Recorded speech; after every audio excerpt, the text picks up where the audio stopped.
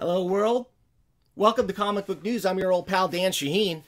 Today we're very excited. We're going to talk to Bill Morrison, one of the co-founders of Bongo Comics, which created the great Simpsons comics, as well as many others. We're going to talk to him about that. We're going to talk to him about his time at Mad Magazine and man, anything else that comes up along the way.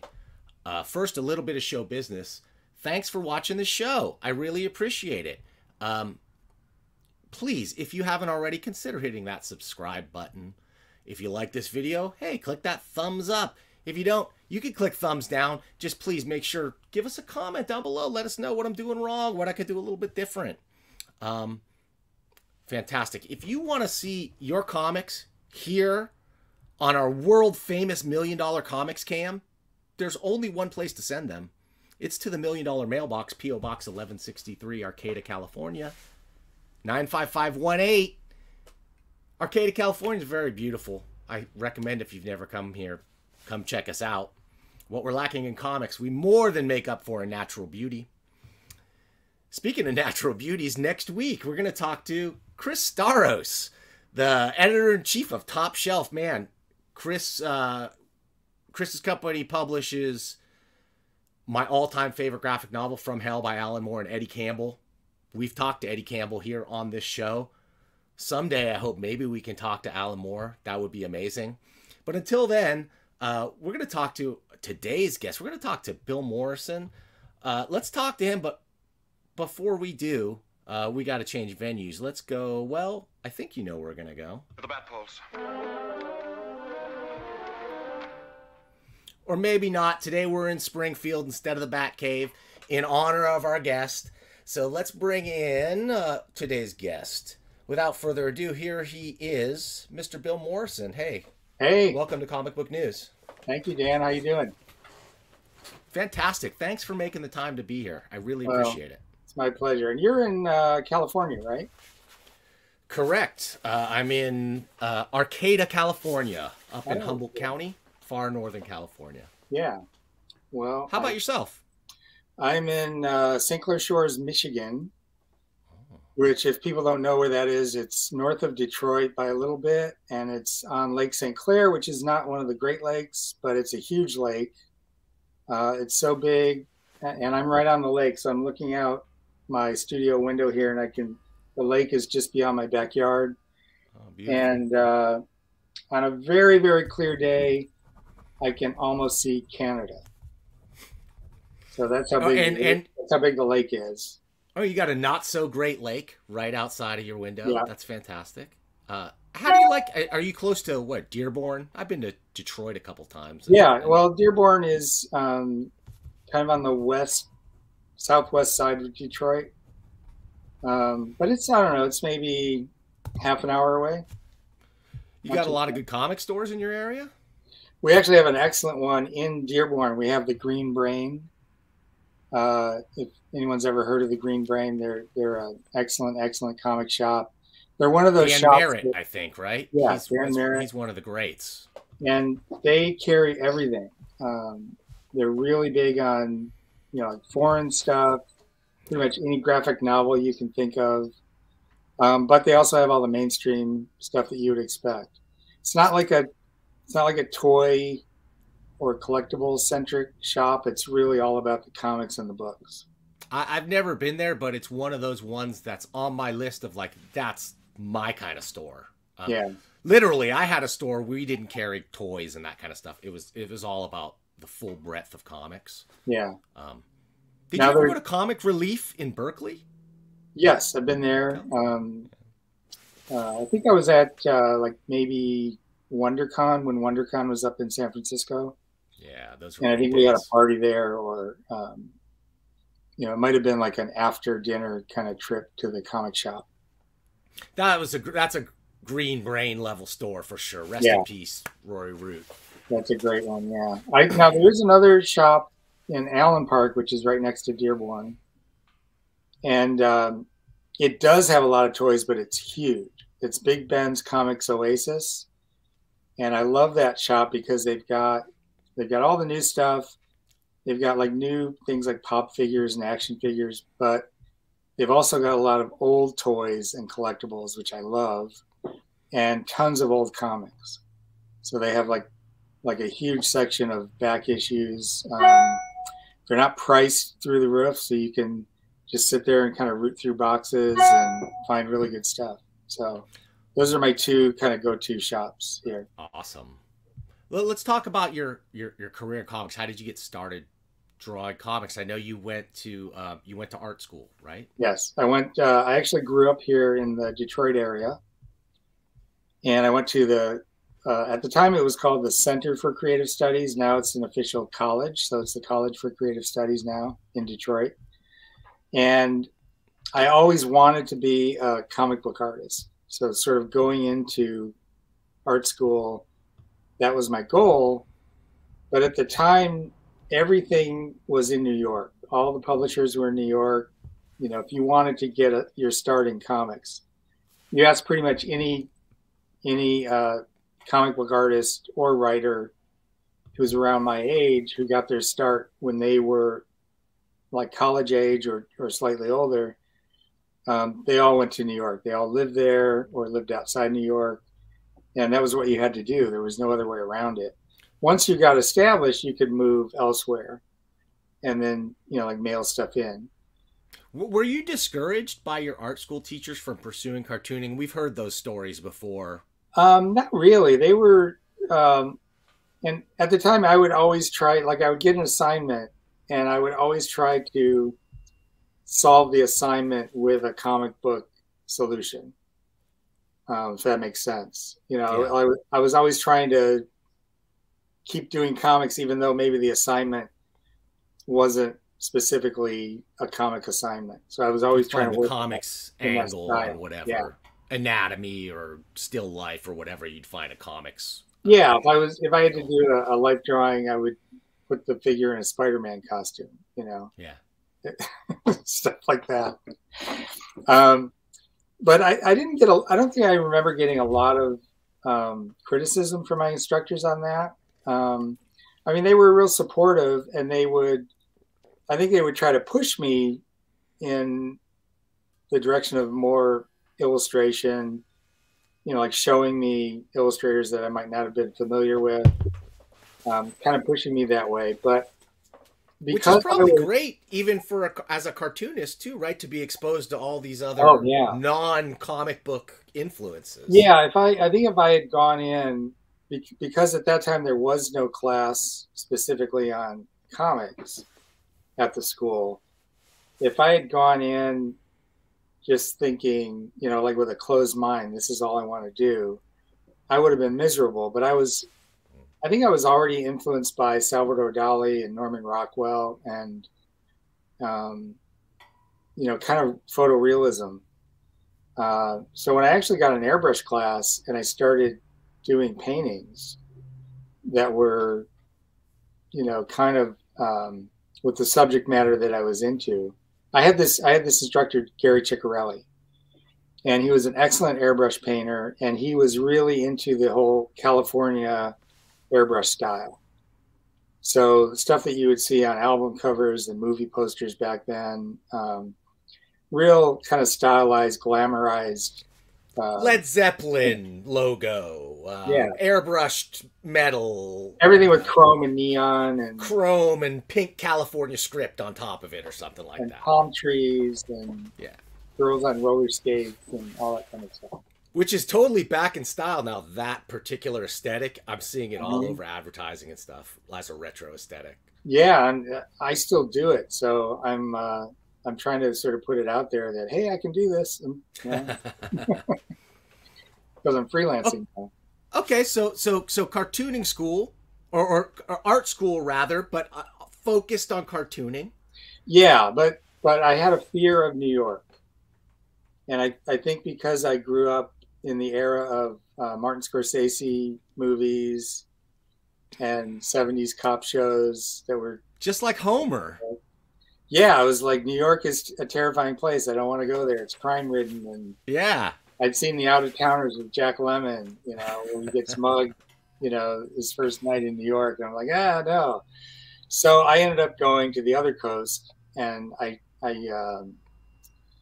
right out of art school, I had a job at a place in the Detroit area doing technical illustration. So it was like line drawings of automobile parts, very precise, very boring. But in my spare time, evenings and weekends, I would work on my portfolio. So after I had a pretty good portfolio, I took a vacation, took a week, and I went out to California, to Hollywood.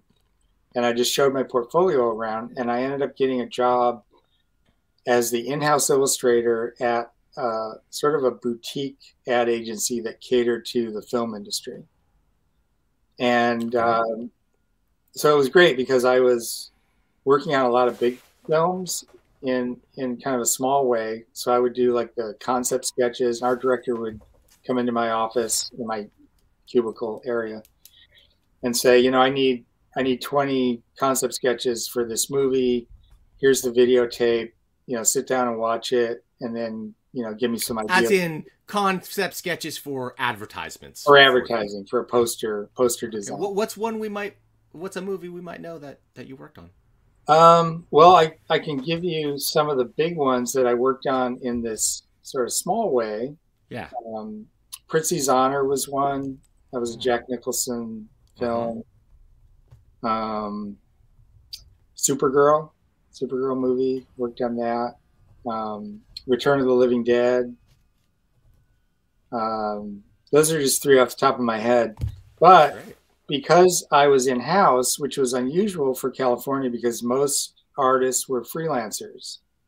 Most of these agencies didn't have a guy or a girl working in-house like was common in Detroit. So they were kind of trying out this idea of having somebody there all the time that they could throw stuff to. And because I knew my way around an airbrush, I could do photo retouching. I remember retouching a James Bond 007 poster with Sean Connery. That was his comeback. That was Never Say Never Again. And they needed like a different format because I think it was a European poster and they needed to have it expanded to a different aspect ratio. So I had to like extend the background and I had to add, like there was an explosion. I had to like add that.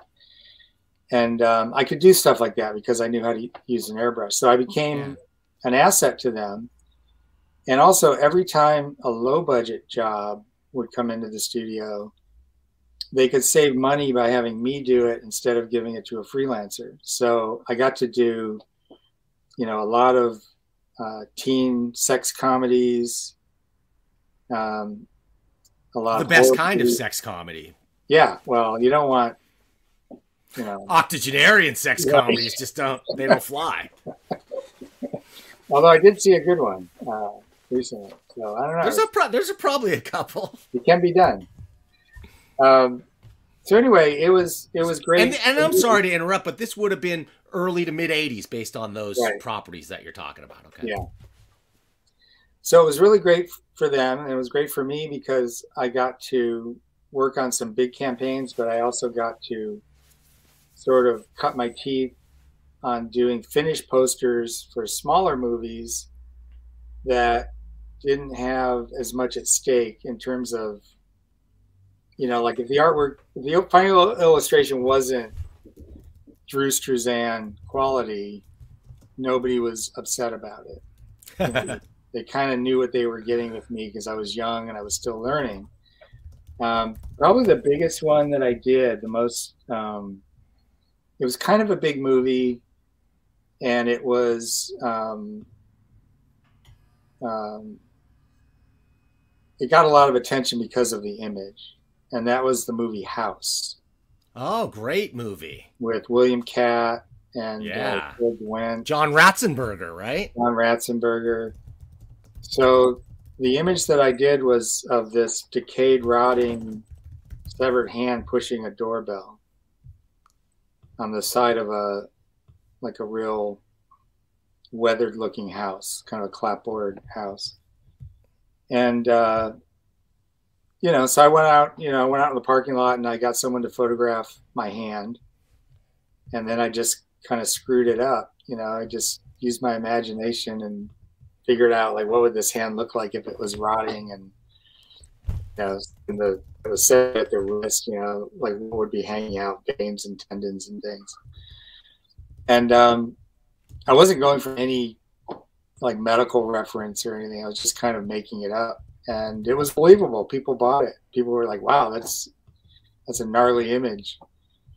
And they ended up using it also for the video cassette packaging, which is where I think most people saw it. A lot of kids saw it. People who were kids back in the 80s, because a lot of them are friends of mine now. When they find out that I did that painting, their minds are blown, because they're like, "Oh my God, I rented that video, or I pestered my mom to get it, and she wouldn't let me get it, so I had to sneak it. There it is. Yeah, that's it." That took me a second. Sorry about that. Can you get that on full screen? Boop. How about that? Yeah, so that's my hand. I always tell people I just didn't moisturize for about a week. And, love it, man. Hey, let's get that hand. Yeah, so I did stuff like that. I did. There was a movie called Choose Me, which was a foreign film that I did. There was one called The Hit, which had John Hurt, I think, was in that. No, not John Hurt. I can't remember. So like a lot of foreign films that were having like a U.S. release, and they didn't have a big budget to do a, big poster campaign like they would normally. So I did that, and that was where I met Matt Groening, who at the time was a struggling cartoonist. He was doing Life in Hell.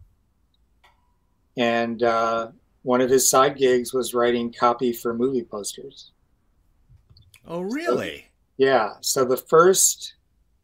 Hey, Bill, if you don't mind, I'm gonna show a few more images. So I'm gonna increase the size here of my thingamajig. Yeah.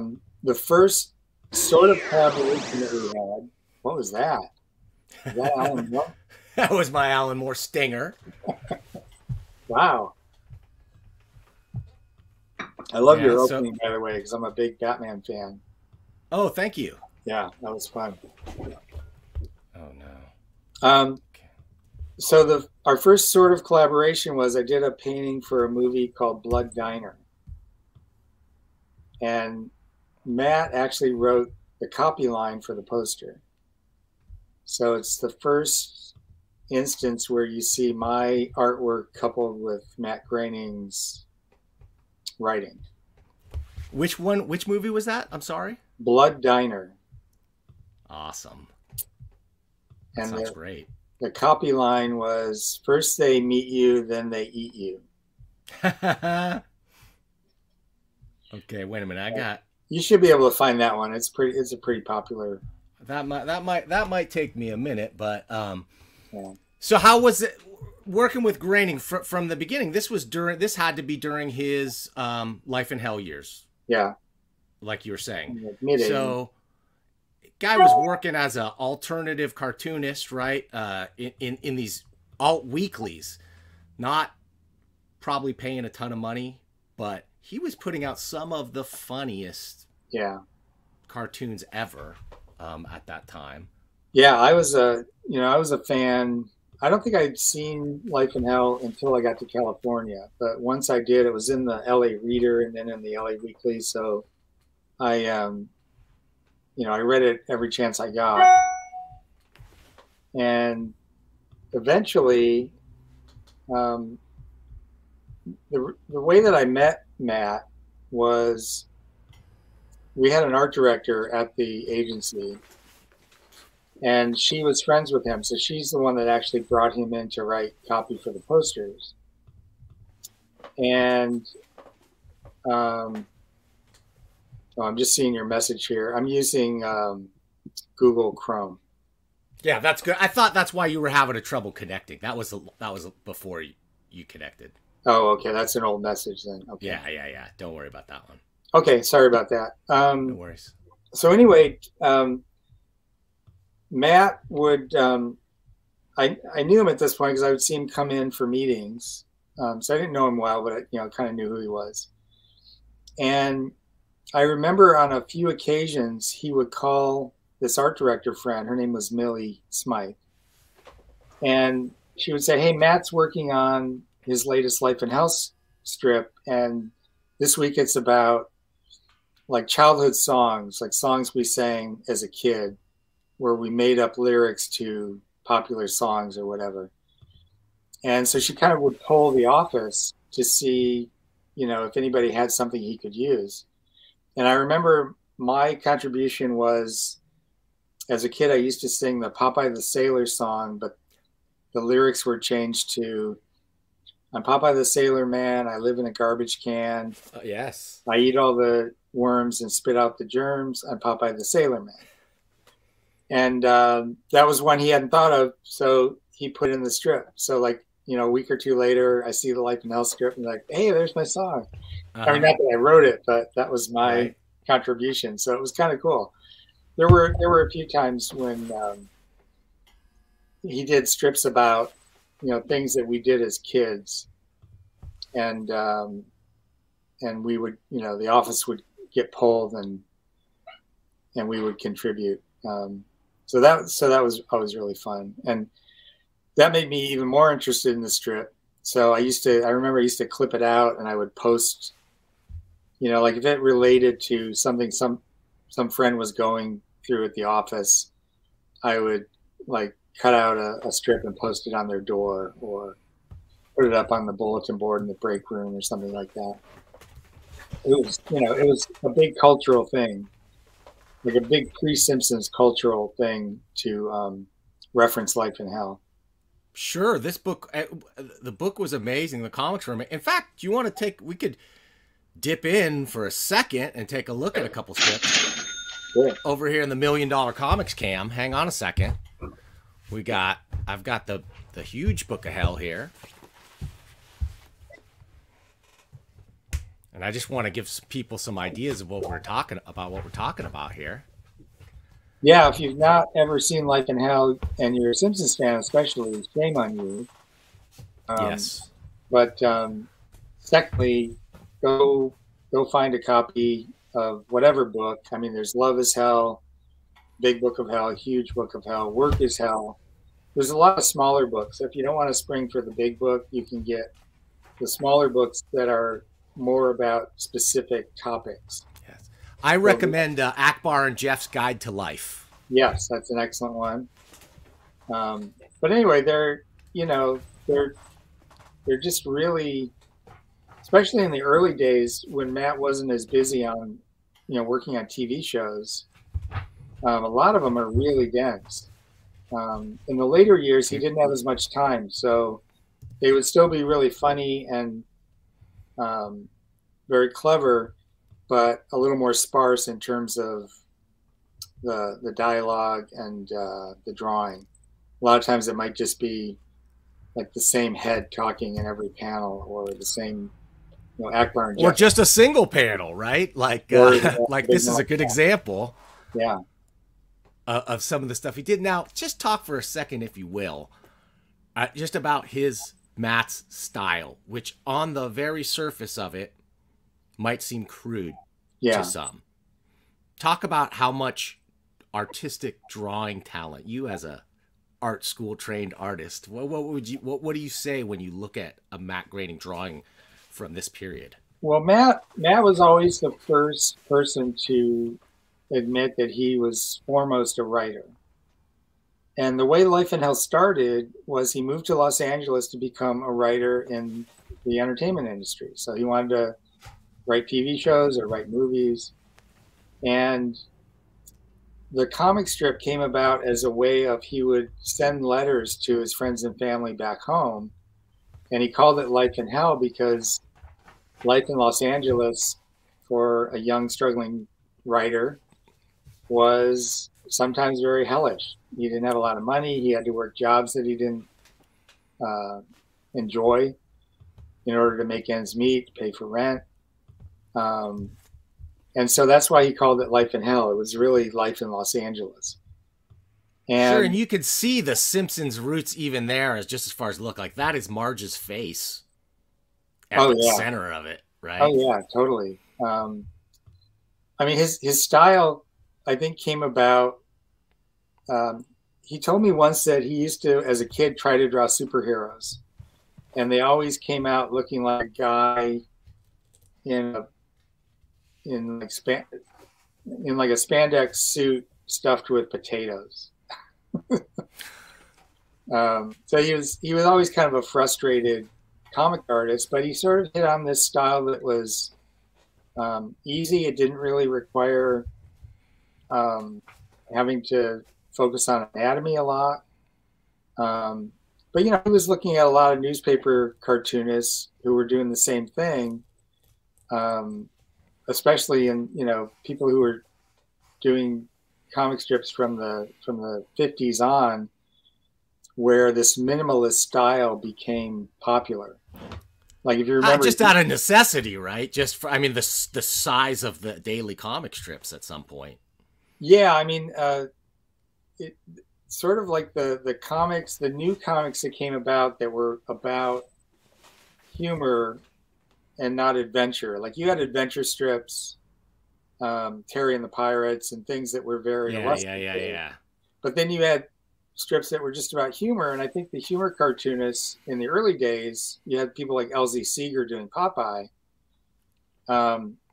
where, you know, this was a really very well drawn strip. He was a great draftsman, excellent perspective, not a lot of realistic anatomy, but cartoon anatomy that was pretty precise.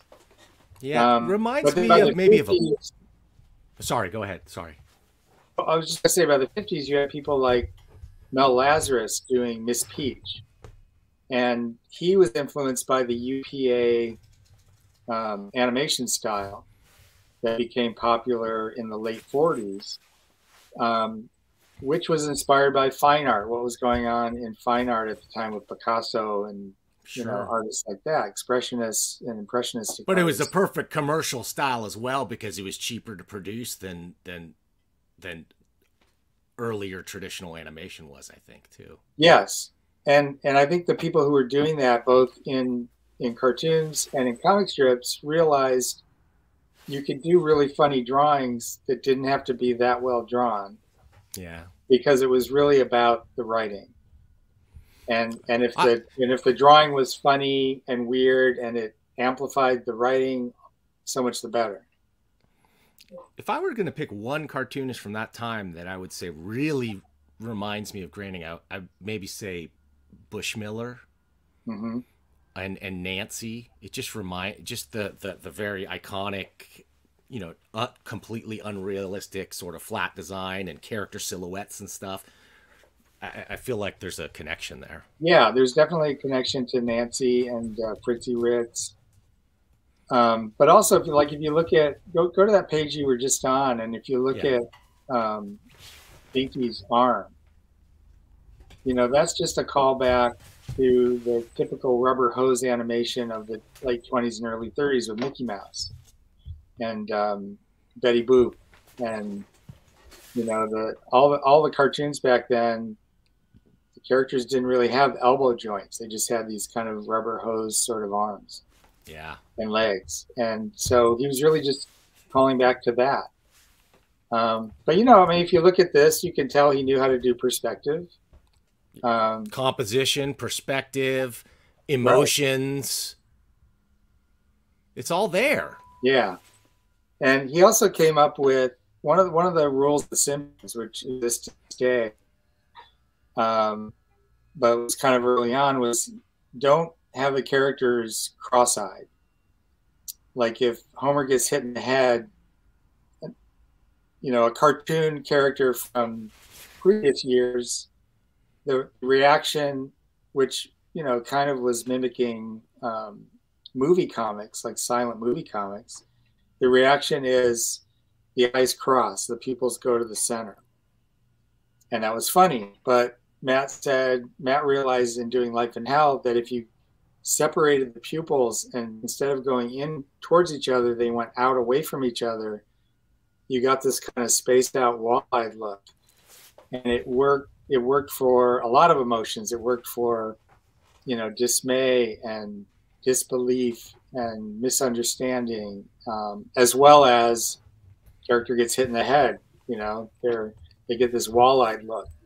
This isn't quite it, but there's a little bit. Yeah, there's a little bit of wall-eyed there, but it suggests this sort of disconnection from the brain, like a little temporary disconnect.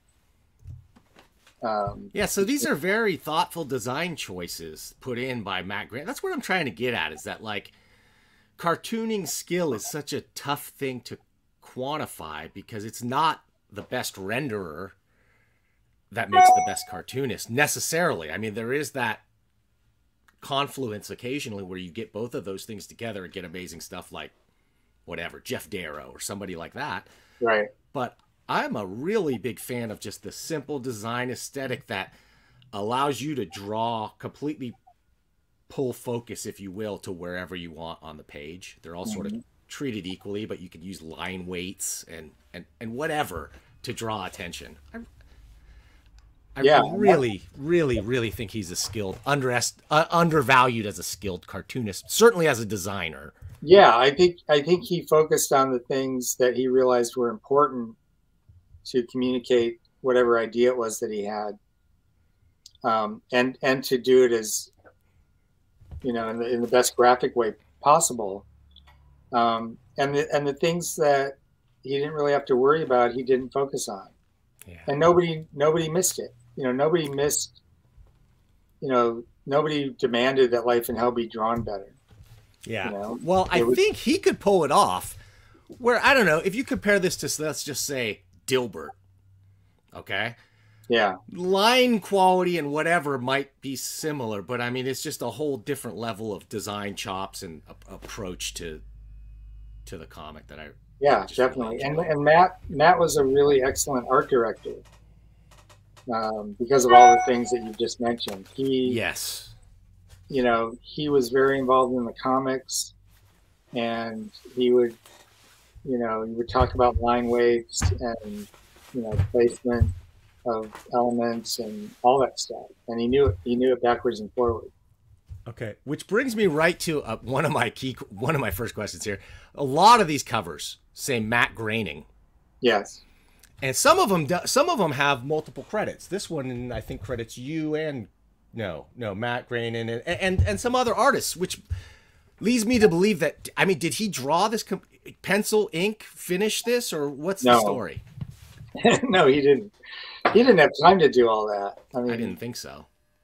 Especially laying them out, or is this just more of a like Matt Groening's Simpsons kind of a thing? Yeah, it's a legal requirement that when he made his deal with Fox, I don't know how many people know this. I mean, it's something I've mentioned in several interviews, and I think Matt's mentioned it as well. But James Brooks, who's the producer of The Simpsons with Gracie Films, his company, originally wanted Life in Hell to be the little bumper cartoons for the Tracy Ullman Show. Yeah.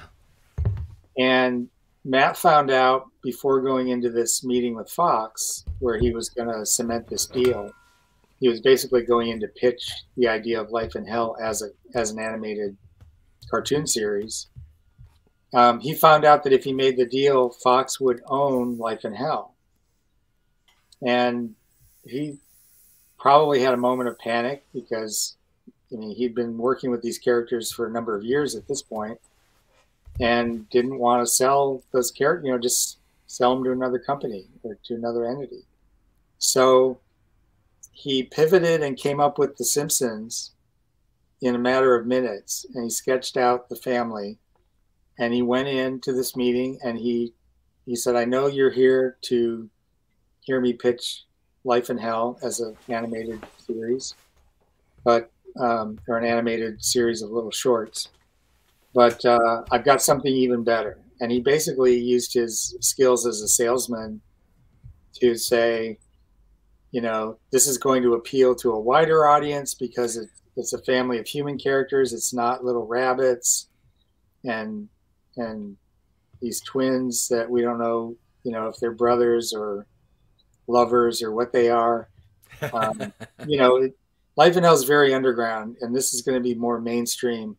And they said, well, but we like the humor of Life in Hell. And he said, oh, it's going to have the same subversive humor. All that's going to be there. It's just the characters are going to be a family, and we can do jokes about family situations. And they bought it. They said, okay, great. And when his lawyer made the deal, because she didn't want to see him, because, you know, he was basically selling The Simpsons to Fox. They own The Simpsons. He doesn't own it. She didn't want them to be able to disassociate Matt with his own characters. So part of his deal demands that every time you see The Simpsons in print, whether it's on toy packaging or a t-shirt or a book or whatever, it has to have Matt Groening's signature on it. Which at the time he was probably thinking like, you know, Simpsons, maybe it'll be around for a few years, but, you know, I'm going to have to get back to the grind maybe at some point, or, you know, yeah, I'm sure he couldn't foresee 4 decades of. No, and nobody did. You know, yeah. Everybody was taken by surprise, I think, when it went beyond 2 seasons. I think 2 they thought was probably the max. Oh man, I remember that was the first primetime animated cartoon since the Flintstones, as I recall. And it wasn't the first one, because Hanna-Barbera did some in the 70s, but it was the first, you know, successful one. First really successful one, yeah. Okay.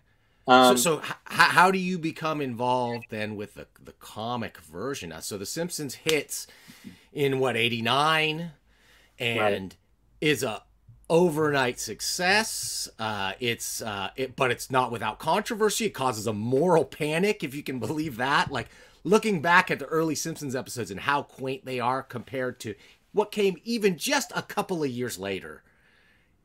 And the wholesomeness of The Simpsons overall, like that being baked in, that while subversion was important, I think it was maybe James L. Brooks that mandated that there sort of be a heart and a soul to it. I don't know how that worked out, but certainly that synthesis created something like amazing and unequaled, where people come along and you get the clones like the Family Guys or whatever. They miss out on that whole you know, actual like emotional resonance of the characters. Yeah, I think for a lot of shows that came after, they focus more on the jokes and the subversive humor,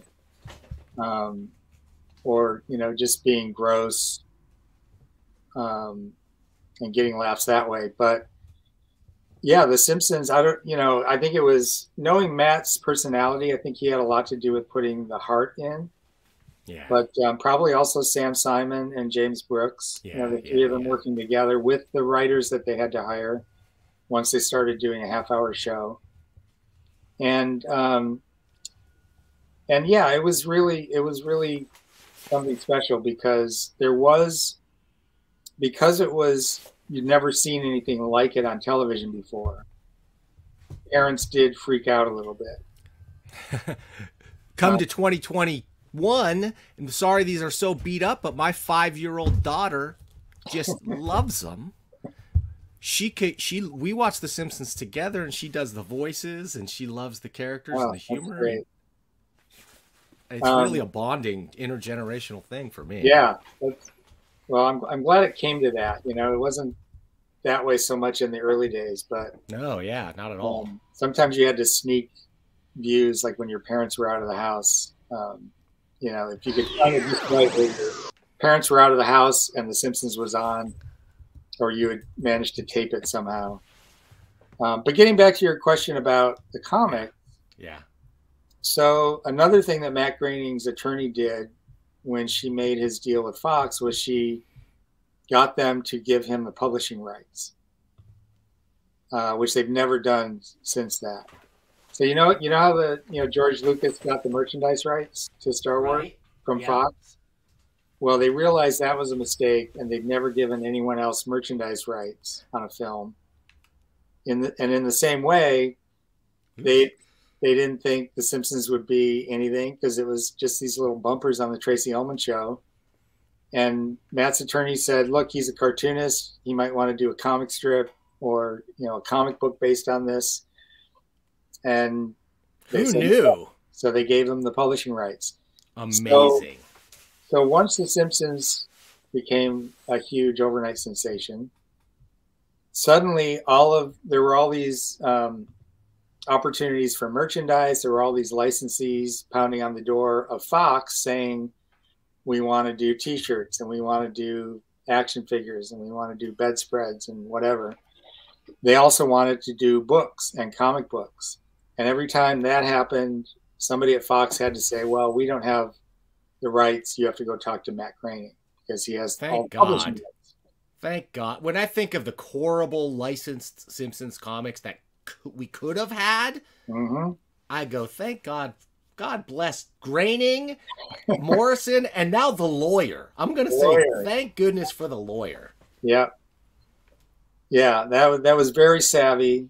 And so before doing the comics, we were doing, I was recruited to do merchandise art in 1990, like almost at the very beginning. I think the half-hour show had been on the air like a month when I was recruited by the person I mentioned previously, Millie Smythe, who Matt had now made his personal art director and his liaison between him and Fox licensing. So anytime that there was a toy to be made or a T-shirt to be designed, she was the person Matt had put in place to do approvals so that things didn't just go off the rails and, you have this really great TV show and the merchandise is crap. It was like a quality control measure. So yeah, something like a Charles Schultz had to put the hammer down at one point on licensing. And I think Jim Davis is the same kind of thing. Like it must be on model and must be improved by Paws Inc. or whomever. Right. Yeah. And there's a really great Facebook page called Off Model and Loving It. Where people just post images of products and things. Some of them are bootlegs, but some of them are officially licensed products that have these drawings of characters that either look nothing like the character that they're representing or they, have issues or whatever. But that's because I love the Simpsons bootleg T-shirts, the off-model Rasta art and all those. Yeah. And Matt Groening used to collect, I don't know if he still does, but he used to collect all the bootleg stuff. He loves that. That's awesome. That's awesome. Anyway, I was recruited to draw merchandise art. And there's one of the comic book guy's least favorite comic books. Bongo. Yep. There it is. Love it. But anyway, sorry to distract you there. Yeah. Sorry. Yeah, I lost my train of thought. We started doing books first. Simpsons books and calendars. So I was... Oh, yeah, those like Simpsons Guide to Life or whatever, those kind of things. Which were always extremely high quality. Like, yeah, you're used to those things being so crappy with just maybe some screenshots, not original on-model art in new funny situations and stuff like that. Right, really and that's terrific. That's the Matt Groening X factor. That's, he was really involved in those. And, not drawing them and not necessarily writing them, although he did contribute in the early days to some of the writing. But he was overseeing everything, and he had people in place that he trusted. So even even if something went out that he didn't have time to officially approve, he knew it was going to be great because of the people that he had put in place to oversee it. So because I'd been already recruited to do the merchandise art, and some of the same people like Millie and Steve and Cindy Vance were brought in to work on these books, they brought me in to do a lot of the artwork and eventually a lot of the writing. So yeah, so we did like the Simpsons Uncensored Family album. You mentioned Bart's Guide to Life. Are those still in print, by the way? I think so. I remember we gave them a little bit of a facelift. After Bongo was kind of established, all the book publishing sort of got folded into Bongo. So we would actually work with HarperCollins or whatever publishing, non-Bongo publishing arm was handling the calendars or the bookshelf books or whatever. So we would work with them, provide artwork, provide design and art direction.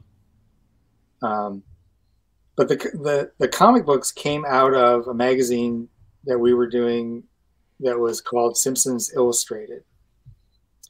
Yeah, yeah. And it was a quarterly, I think it was a quarterly magazine. Yeah. It was a Simpsons fan magazine. So it was full of articles and, games and puzzles and just fun stuff, mainly for kids.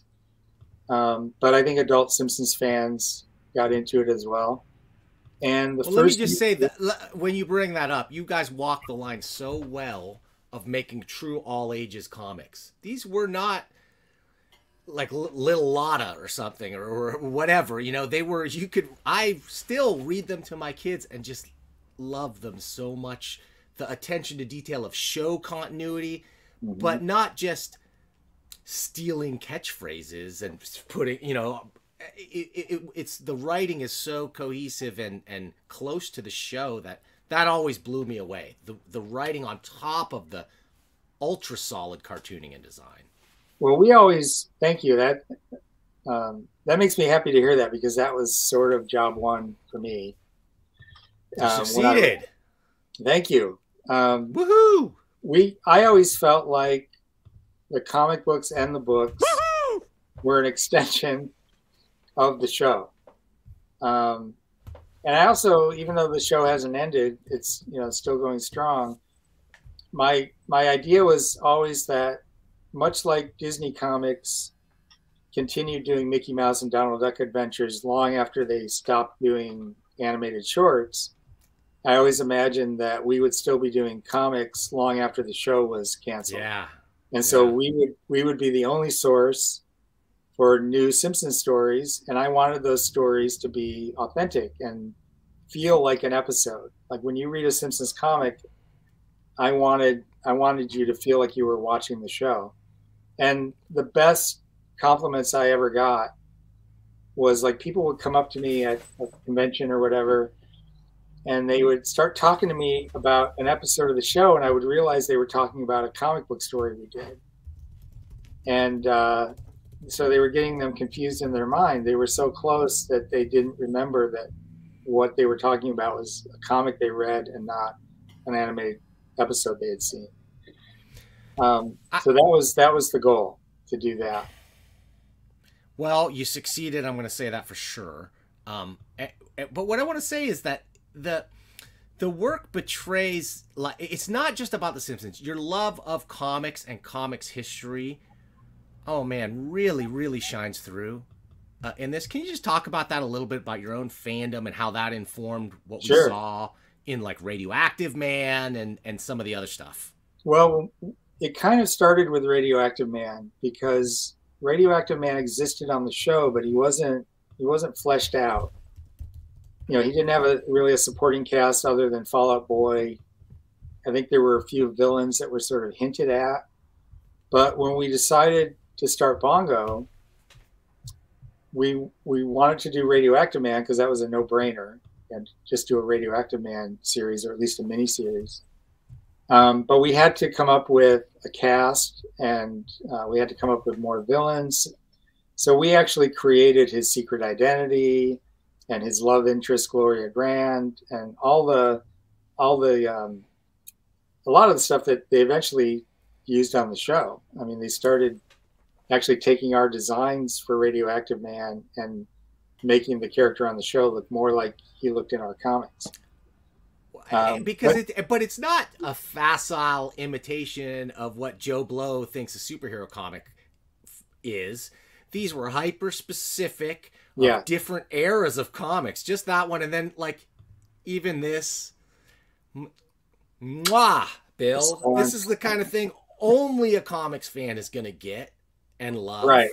So the way this came about is we did a 6-issue series, and Steve Vance was, for the most part, writing everything. I wrote 1 issue with Steve, but mostly he scripted everything, and I did the artwork.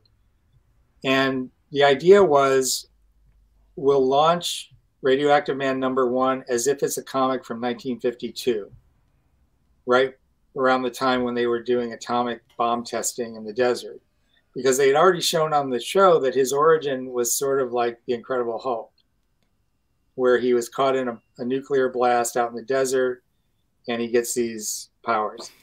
So we riffed on that, and we said, let's make his first issue 1952, but in this 6-issue series, let's explore the history of comics from 1952 up through the present day, which at the time was 1994, with Image Comics, and Image Comics was the big thing. So the second issue was Fantastic Four, early Marvel pastiche. And then the third I don't have that one, but I have where you guys did it again in the Comic Book Guy book. Yeah. I've gone to the well twice now on that Fantastic Four #1 cover. How can you not? Other classic Marvels, just showing your fandomness here. Oh, yeah. Yeah. My favorite one, though, is when you get into imitating the price guide, that's where, Bill... Well, I owned a comic book store when this came out, and it was like, you guys just are in my head somehow. Amazing stuff. So here's the thing. Because of doing this Radioactive Man series where we got to play with paying tribute to comics that we loved growing up throughout, the 60s, 70s, and 80s, we also started doing that in Simpsons comics, because we realized, even though we were appealing to Simpsons fans, the people who are reading our comics are also comic fans. They're people that go into comic shops and buy Batman and X-Men and Bone and, Agent of S.H.I.E.L.D. or whatever. Whereas, that one was one of my favorites. I'm a big Steranko fan, so you probably noticed I've swiped from Steranko, at least a dozen times on some. Who hasn't? How can you not?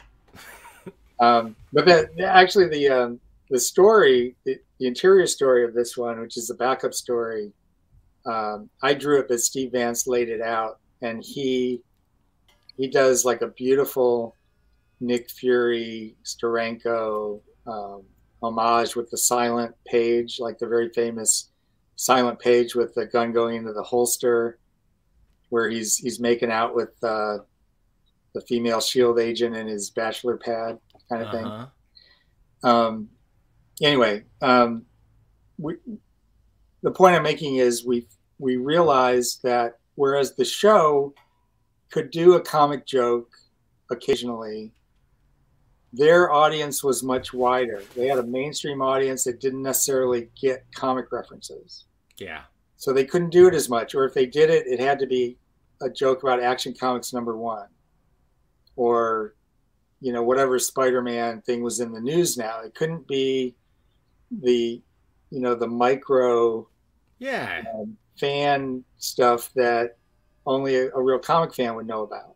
But we could. You can't make Jimmy Olsen references, or maybe you could do that, but you can't make Rick Jones references or whatever, right.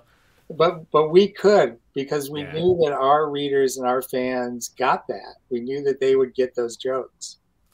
And so, because I'm such a huge comics fan and a fan of many genres and many eras, I just started, mining whatever I could, and Matt encouraged it. Matt, I remember we had you probably have this on your massive shelf of books back there, the Gerber guide that has all the no, covers. I don't have those. Okay, well, for anybody that doesn't know what those are, I know what they are. Yeah, the photo guides, right? Yeah, they're guides. Do I have them here? Yeah, I got one right here. Sometimes this is the only way, if you want to actually look at some of these comics, that you're ever going to get a detailed look at the stuff they put in there. Yeah, so here's the photo journal. Yeah, let me pull you up here. Yeah. There were show that again, please. Yeah. What's that?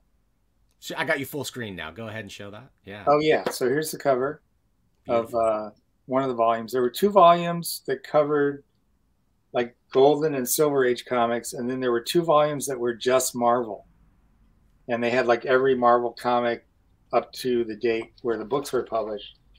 But these books are just full of A to Z comics that Walt Disney comics and stories, like everything. Yeah. So Matt used to encourage me. He'd say, "Hey, if you're ever strapped for an idea, just get out that Gerber photo journal guide and see if you can find some inspiration." So I used to do that all the time. Some people might call it swiping, and I might be one of those people, but because we were doing satire and parody, even though I'm swiping an idea, maybe I'm also paying tribute. Of course, it's also a nudge and a wink and a nod to a specific era or a specific artist, and it plays into the kind of story that we're telling.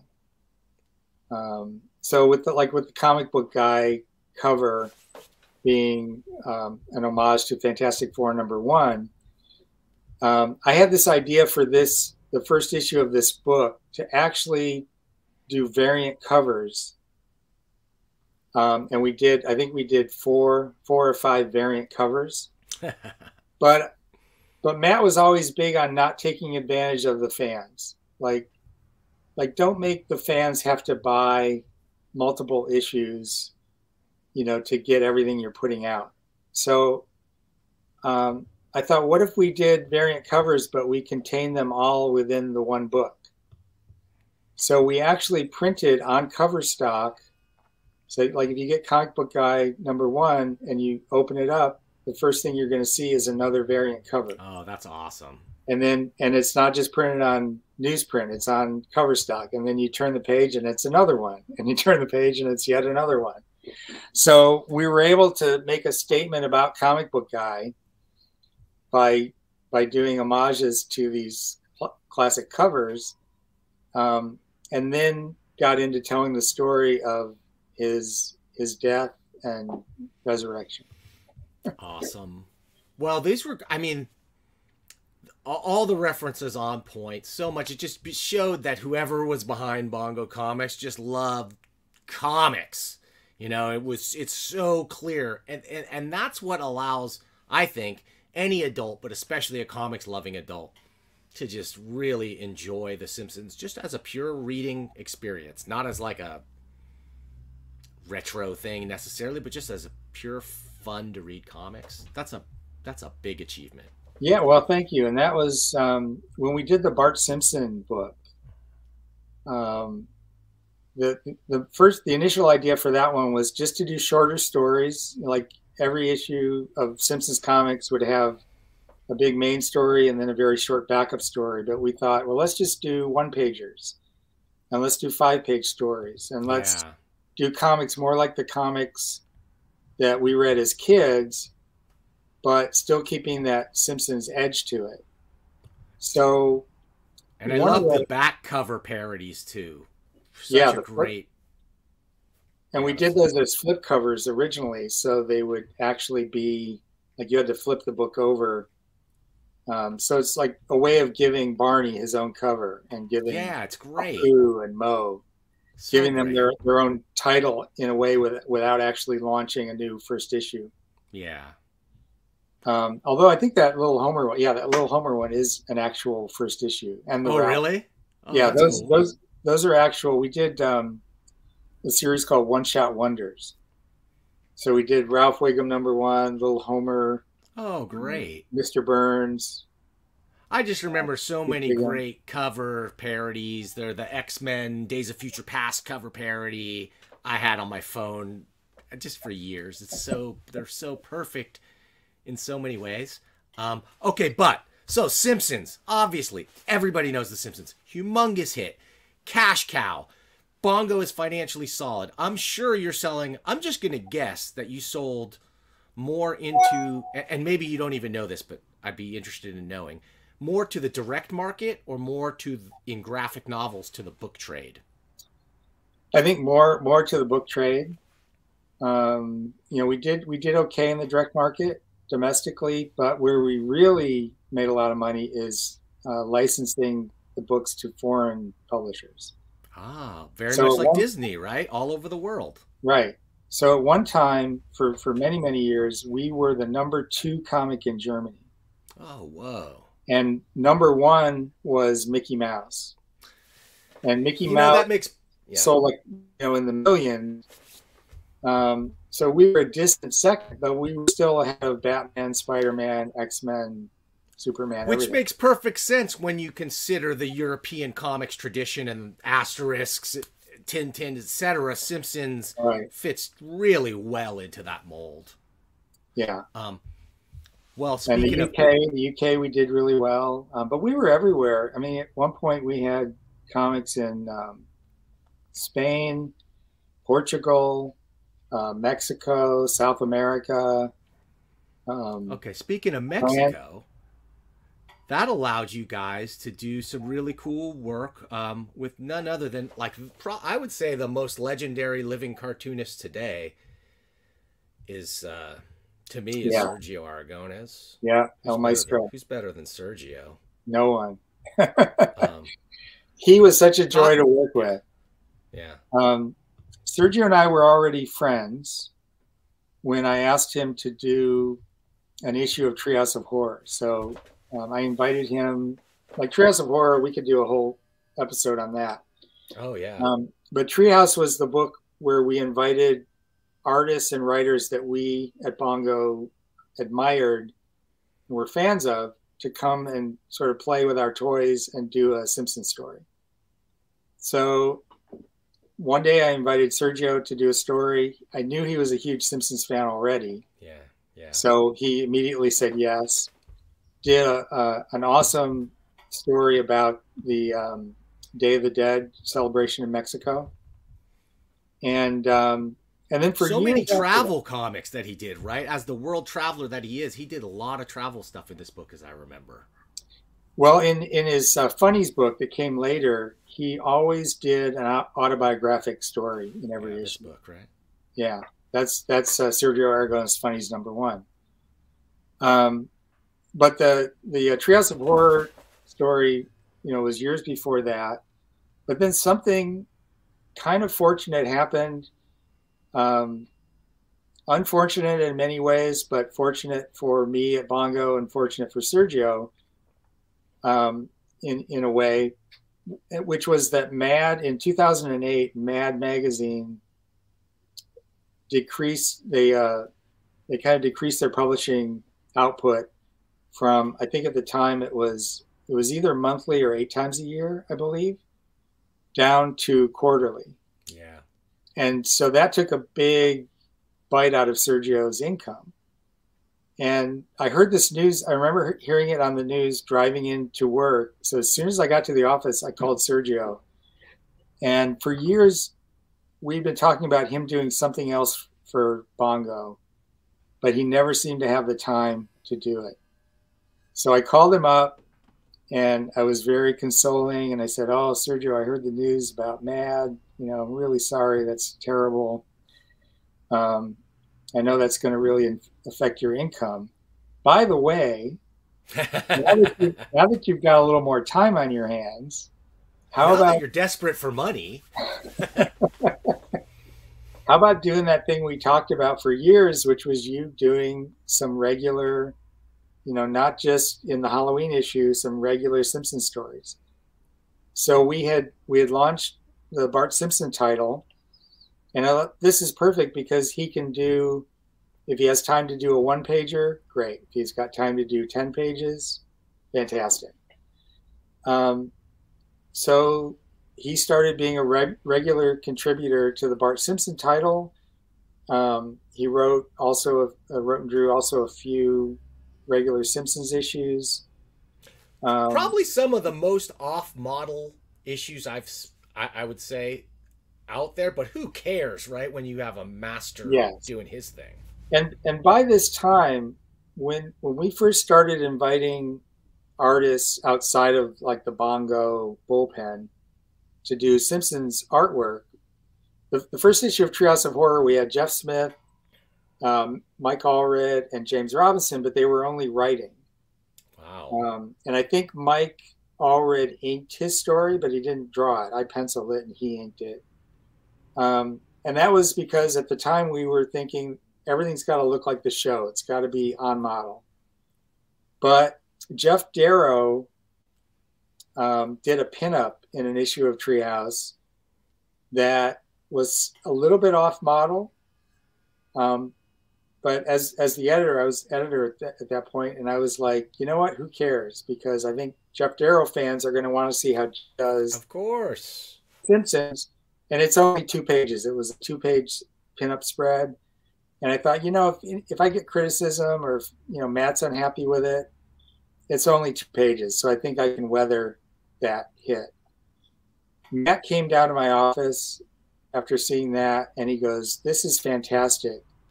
He says, let's do more of this. Let's let the artists on Treehouse of Horror do their own style. He says, the only thing is the characters still have to have the bulgy eyes and the overbites. But other than that, let's let them do their own thing. So that's amazing, because I think that philosophy bled over in recent years to the TV series, where now they have different animators doing the couch gags and stuff. Yeah. Bill Which Clinton. is, as an artist, to put aside your ego that way and to say there's these other artists and let them draw my stuff in their way. I don't want to say it's, I want to say it's unusual, but so great to add a little freshness to something that we've been looking at for 40 years. Right. And Matt's savvy enough to recognize that, but also very generous. And he loves other artists, and he loves cartooning and comics like I do. So it's like, let's see how, it would be fun to see how Peter Bagg does The Simpsons, or, whoever. So at that point, it would be. The floodgates were kind of open, and I was able to get stories by Bernie Wrightson and Gene Colan and Mark Schultz and Al Williamson. Yeah, the greats. And the list goes on and on. There's actually a book coming out that Abrams is doing that collects the Treehouse of Horror stories. And I think a lot of people missed them. I think fans of mainstream comic artists are going to be blown away, because these are Simpson stories by their heroes that they've probably mostly never seen. I'm going to pick that one up for sure, Bill. That sounds great. Yeah, I think it's going to be a big hit. Okay. Anyway, it was So at this point, Sergio doing his style with The Simpsons. I mean, if you look at his drawings, they're very much his style, except that everybody's got overbites and the eyes are a little bit bulgier than he would normally do. So that led to, he pitched me an idea one day, and he said, do you think Bongo would be interested in me doing a book called Sergio Aragonis Funnies that is just me doing my own thing, not me working with Mark Evanier. Yes. Just me doing my own stories and my own puzzle pages and game pages and whatever I feel like doing. And I said, well, I'm on board automatically. I'll pitch it to Matt. And Matt still is a huge fan of Sergio. So Matt was like, yeah, let's, talk to the lawyers and get them to write up a contract. So they did. So we had a contract for a 12-issue series, which we did. Every issue has an historic story, just Sergio's take on the Trojan horse. or something that's maybe not a famous historic thing, but something that he's really into and knows about and wants to share with his audience. Every issue has an autobiographic story. So there's a great story about the time Sergio created a giant King Kong head out of paper mache as a present for Bill Gaines at MAD. Yeah. And there's a great story about the MAD trip to Mexico that they took one year, where all the, Bill Gaines would bring all the art writers on a trip. It was kind of like a bonding experience. I interviewed Mark Evanier here, and I'm reaching out currently to try and get a Sergio interview going, because talk about the most interesting man in the world. This is the most interesting man in the world, and I think this is his best. This is the best comics I've ever read from Sergio, because there's so much of him in them. Yeah, they're very personal. Writing it and bringing his stories and the things that he loves. His interests are so varied. As a fan, as a historical fan, he's the bee's knees. And then some. Yeah, we could talk about Sergio for the rest of this show, but let's talk about a couple of the other cartoonists that you guys published, not through Bongo Comics, but through Zongo Comics, and then we'll talk about Roswell. Okay. And let's talk about Fleener, and let's talk about Jimbo. So Zongo came about because Matt, has cartoonist friends who are more underground. They come from more of the sensibility that he came from with Life in Hell. He's very good friends with Gary Panter, as well as Mary Fleener, and he wanted to do an imprint that would allow them to self-publish and maybe get their stuff seen by a wider audience.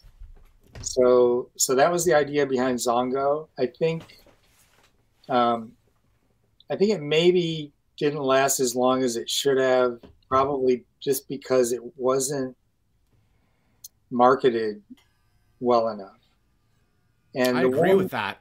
I think the one failing of Bongo is that we really didn't have a marketing department, because with the Simpsons comics we didn't need to, and with Futurama comics, I mean, we had built-in fans ready to take our money, ready for us to take their money rather, and so it never seemed to be something that we needed to spend money on. So when Zongo came along, we put the comics out there, but we didn't have a marketing department to really push them and make the people who would be likely to buy comics like these aware of them.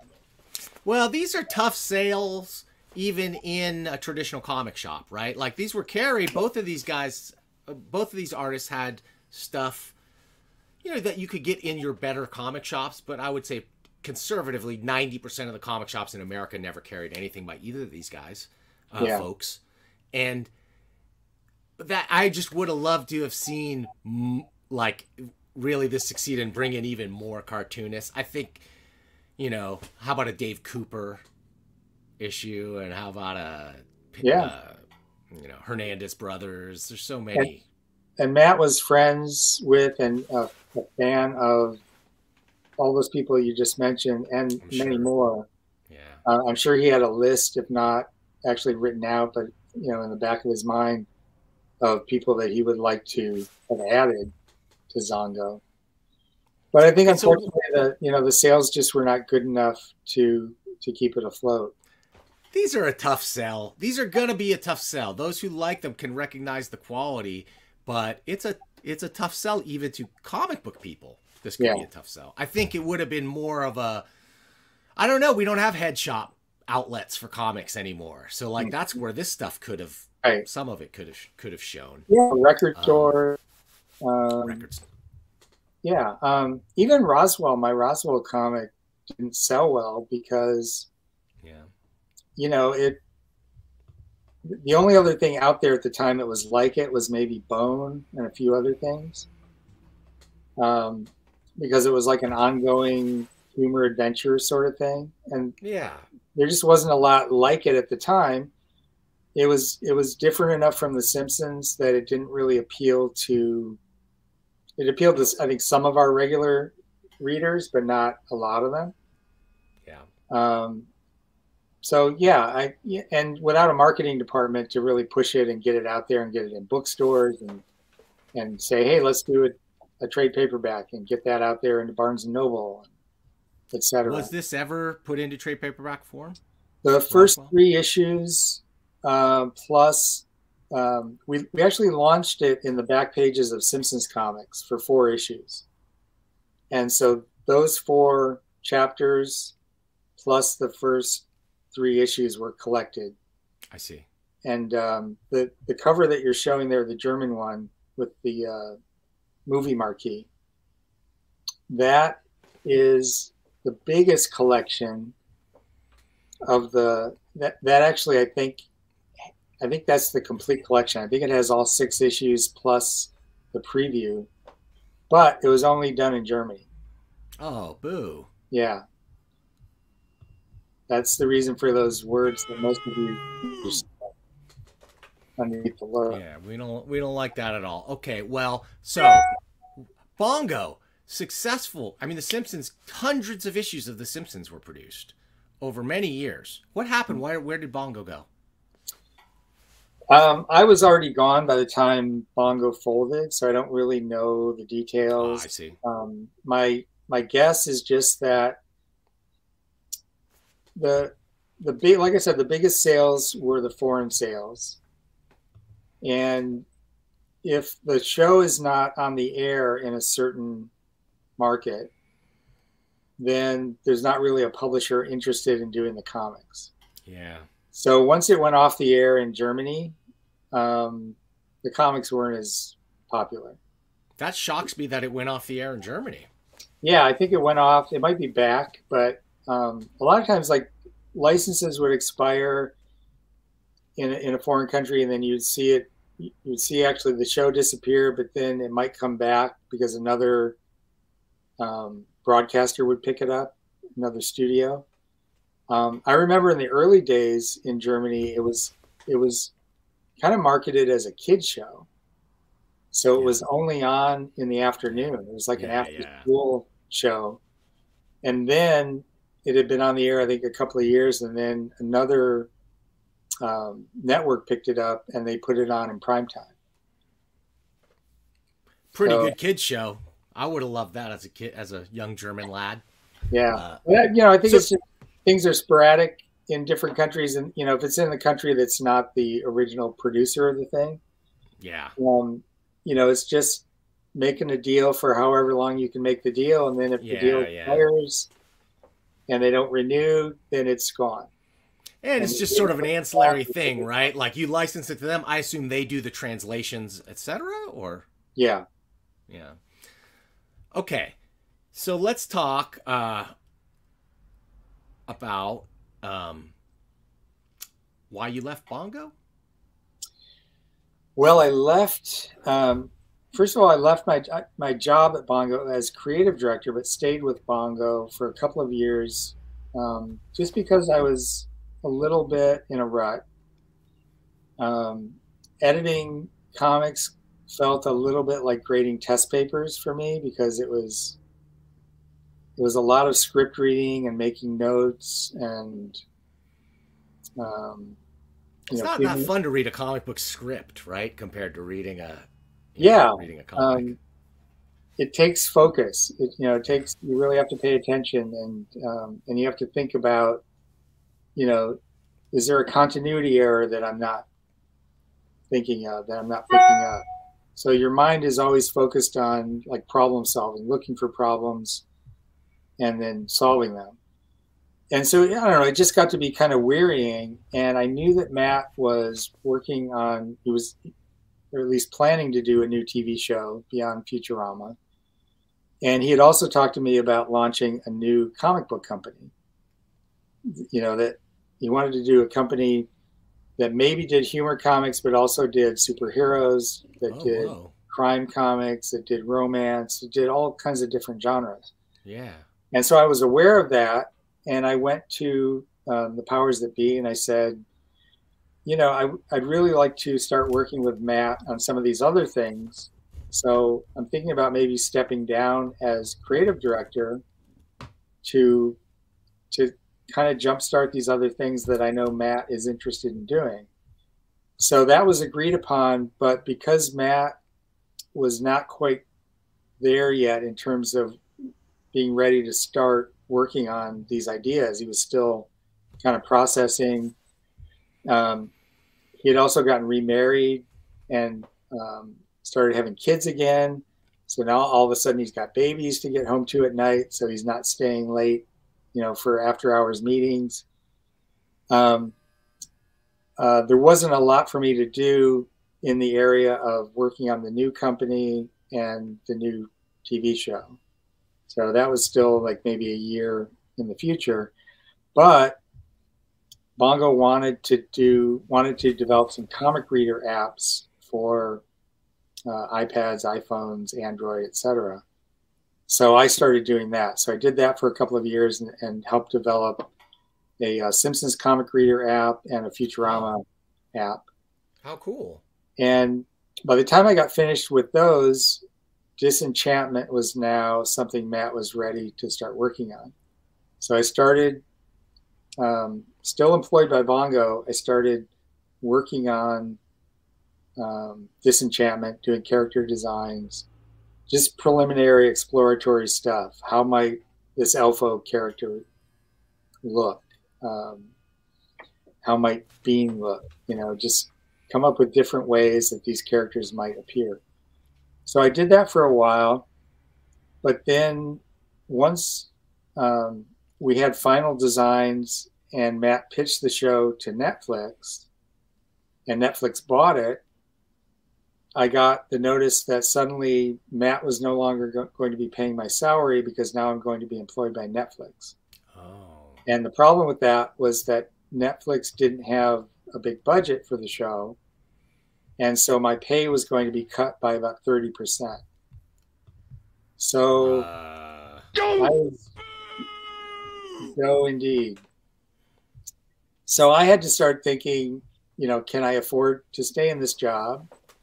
I can't go back to my Bongo job because now Nathan Kane's doing what I was doing. I'm not going to screw a friend out of a job trying to get back.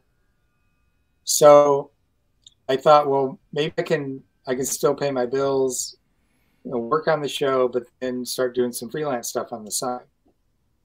Well, my Netflix contract said that I couldn't do that. It said that I was exclusive. So I asked them, can I do freelance work that doesn't compete with the work I'm doing on the show? So they rewrote my agreement and said, you know, I can do comic book work. I can work on anything that's not in competition with the Netflix show. So that was like, okay, fine, problem solved. And I started putting feelers out. Thank you, Homer. And one of the first things I did was I reached out to Dan DiDio at DC Comics. We've interviewed him here on this show. Oh, cool. Dan's a wonderful guy. He was a great boss. Great guy. Yeah, great guy. And he wanted to meet with me right away because I told him I was interested in freelance, or if he possibly had something that was more full-time. I wouldn't know what that would be, but I'd be interested in hearing about that.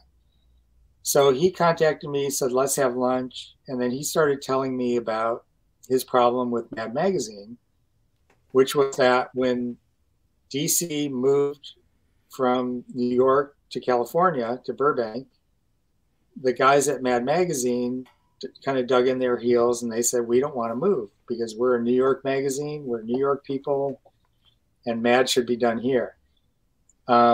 You know, they went back and forth for a while, but finally DC, or probably more like Warner Brothers, said, all right, we'll put them up in some office space in New York for the time being. They can keep doing the magazine, but in the meantime, you have to start looking for somebody to take over who's local to Los Angeles. So Dan had been kind of quietly looking for somebody, not really putting it out there, but kind of keeping his ears open. So when he got the message from me saying that I was available, he said, a light bulb just kind of went on, and he thought he told me, he said, I thought you were sort of joined at the hip with Matt Groening. I never really thought about you because I just thought you were always going to be doing The Simpsons and Futurama, etc.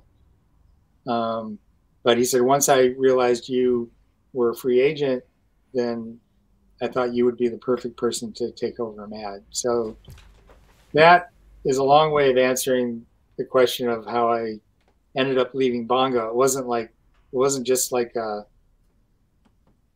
one day I'm through. It was sort of like a gradual, moving away from the stuff I was doing at Bongo, doing other things, working on Matt's new show, and then finally going to Mad Magazine.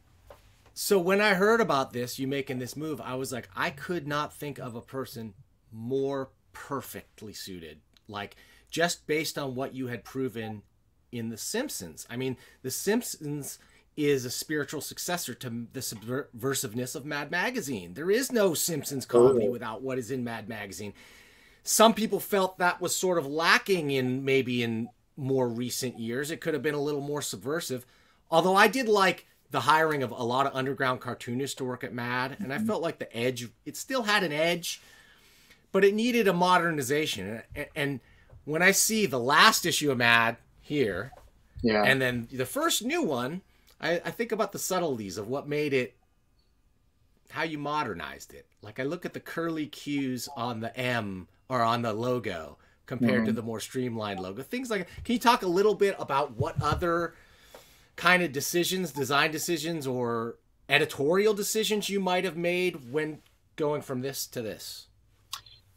Well, with the logo, we were calling back to Harvey Kurtzman's original Mad logo. Yeah. And so we kind of redesigned that a little bit, but I think any Mad fan looking at that recognizes the source of that. So my main idea was, and I was given, the task I was given was basically, we have this huge subscriber base for Mad. And most of Mad's sales were actually from subscription. The three buckets were subscriptions, newsstand sales, and direct market.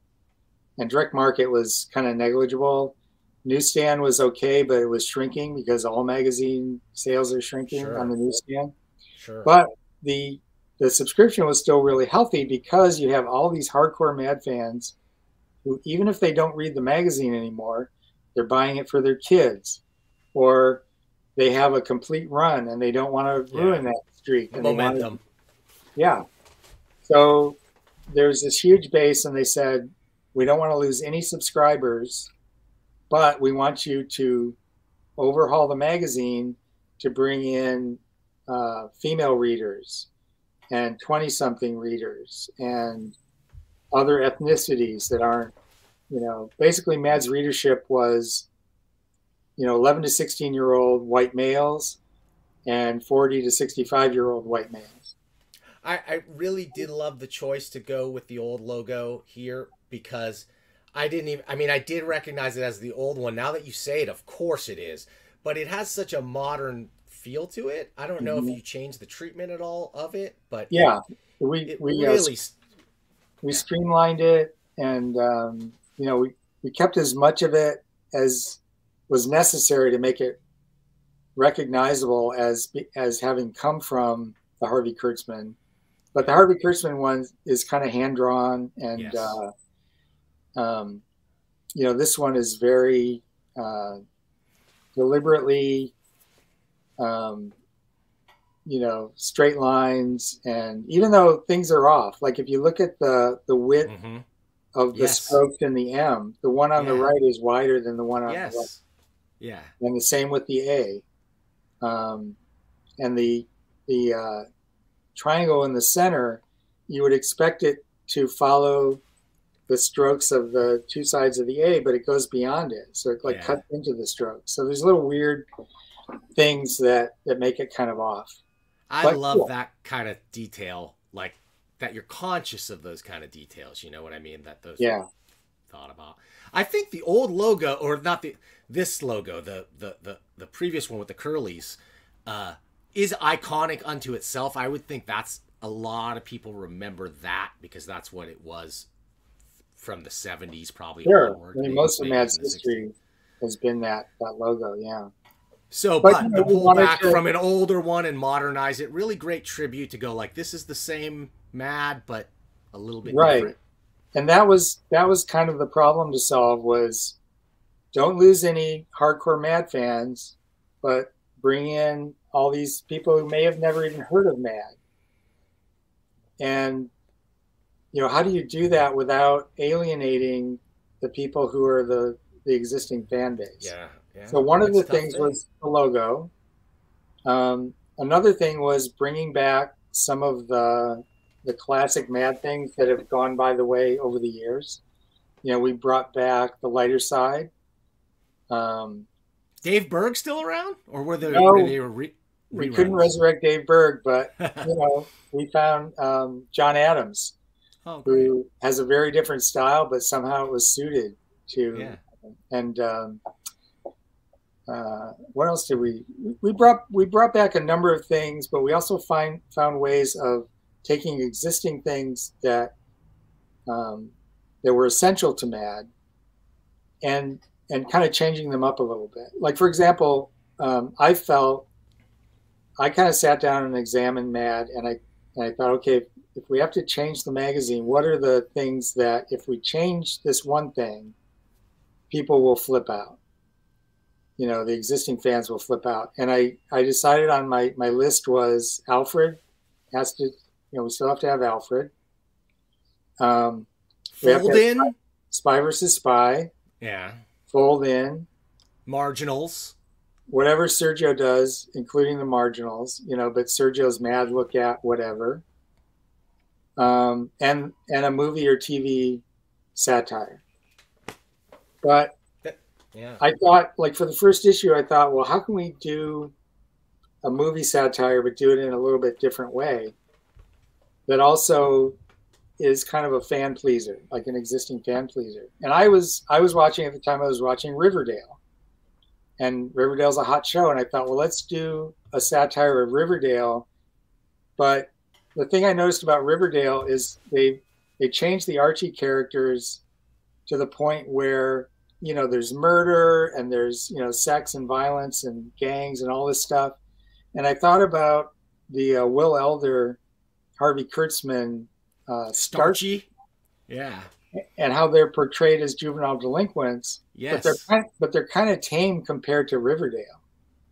So I thought, what if the Starchy characters like somehow time travel to the future and they see Riverdale and they're like, you guys are way worse than we ever were. So with that kind of German idea, I pitched it to Ian Boothby, and I talked to Tom Richmond about drawing it. Tom did a dead perfect Will Elder. So he drew the whole thing. He drew the Riverdale in his, you know, usual style, but then the sequence that's, you know, the Starchy sequence, it's incredible. And the fans loved it. They were like, you're doing something a little different, but you're paying homage to the stuff that we love and that we grew up with and that we still love. And it got a great reaction. So we just kept kind of doing more of that. And you know, that seemed to work because our subscription numbers started going up. Oh, great. That's great to hear. That is awesome. Yeah, so that was that cover there, issue 3. That one got a little bit of criticism from a couple of fans, only because we messed with Alfred's attitude on this one. So if you notice, like Alfred is always easygoing. Yes. If you ever see his expression change, it's more worry or dismay. Yeah. It's not really mischief or evil. Yeah, yeah. And we gave Alfred a little bit of an evil look with his eyebrows on this one. Uh-huh. And you know, we always paid attention to what fans were saying, and there was a little bit of criticism on that it was kind of out of character for Alfred to be wanting to whack Bill Cosby in the head. I think it's a great move. I think it's a great character move, and that's what the Alfred E. Newman character needs maybe in our modern era, is a little more edge. Well, that's what we felt. We felt, you know, that we could, you know, we were trying to see how far we could push him, you know, see if there's anything we could do with his character that might be, you know, still Alfred, but modernized a little bit. Okay. So the thing with the first issue with the middle finger up the nose, that's really an homage to a classic Mad cover from the 70s, which just had nothing but a middle finger. It said the #1 magazine. Right. Yeah, that's right.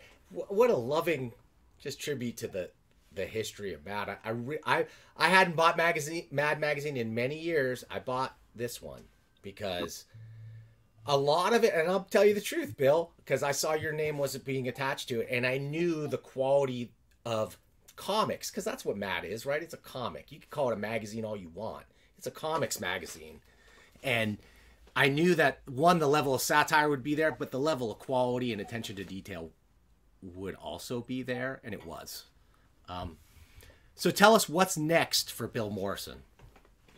Well, like I mentioned earlier, I'm freelance, so I'm doing comics, illustration, books, prints, all kinds of different things. I just this book just came out, which I'll plug.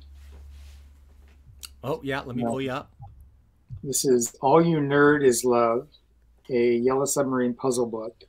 Oh, awesome. And this came about because in 2018 I did a graphic novel adaptation of the Beatles' Yellow Submarine film.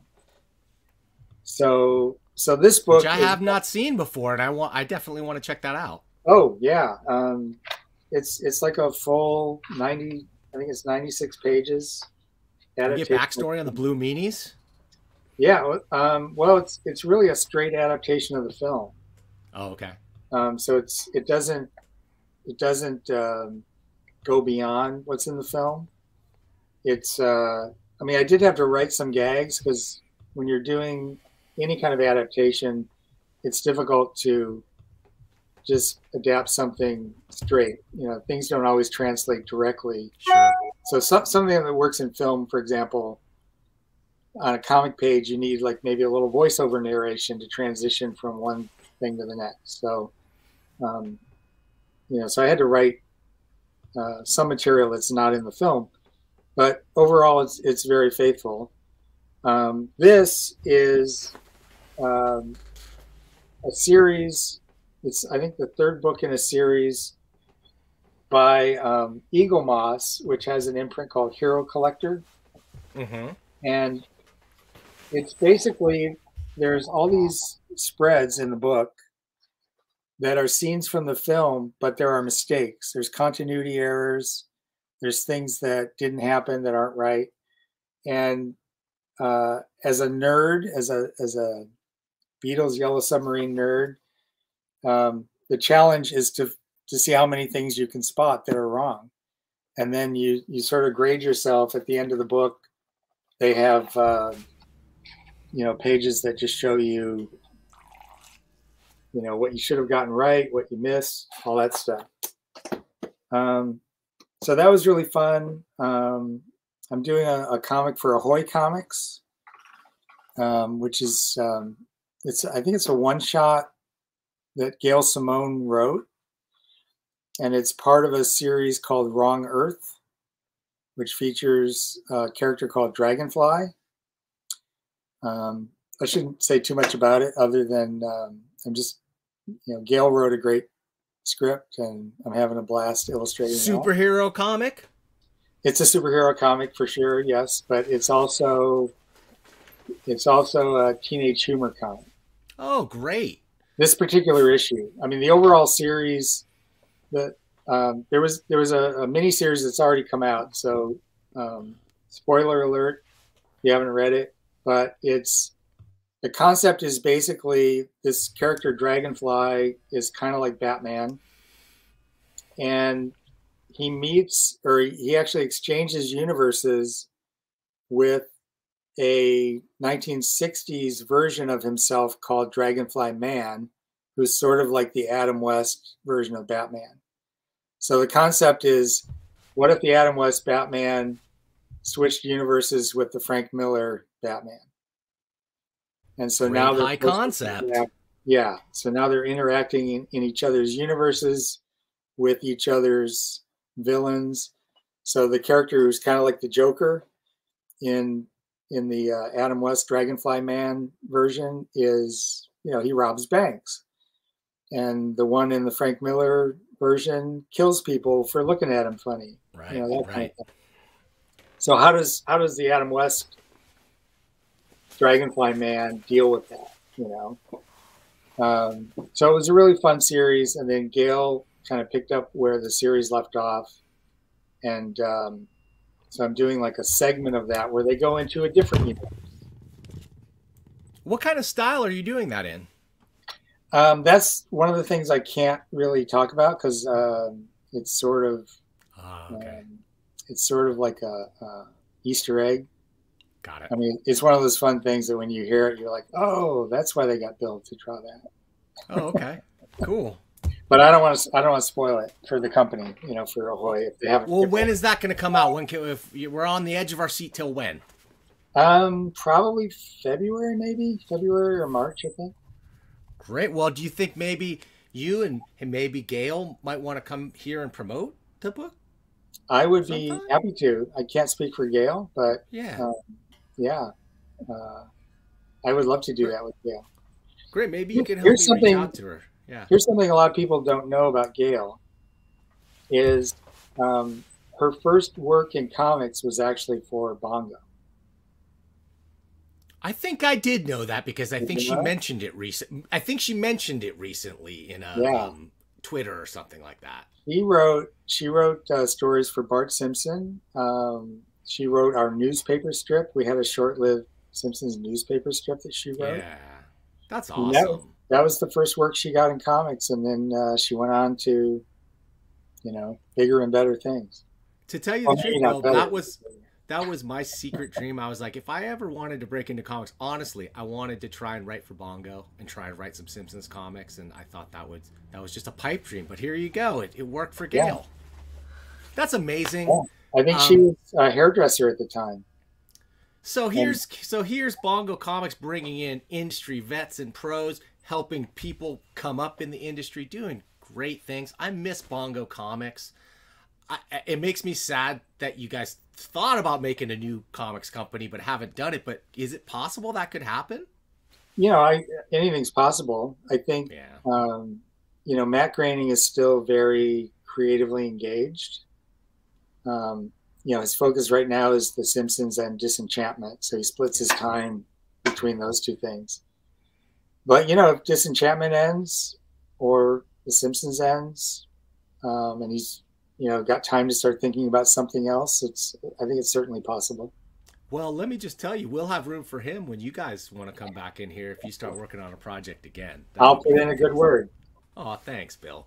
Okay, you've been so generous with your time. I really appreciate it. I hope we can have you back again sometime soon. I would love it. Thank you, Dan. It's been fun. Fantastic. I'm going to pull you backstage. We're going to play the closing credits, pay the bills. If you've got time to stick around, please do. But if not, I understand. Thanks, everyone. Thanks for tuning in. Thank you, Bill. Hey, thanks, everybody. Bill stole my line. Thank you, everybody out there, for watching this thing. What an interesting guy with an amazing career. This is one of those fellas who's got all the technical chops, but then also the people skills and the administrative skills and the talent, but most of all the love of the stuff that he's producing. Can you tell this guy actually loves comics? I think that comes through in everything that he does. All the comics. It came through in this interview. It came through in his work on Matt and all his stuff from Bongo and Zongo. So thanks for checking this out.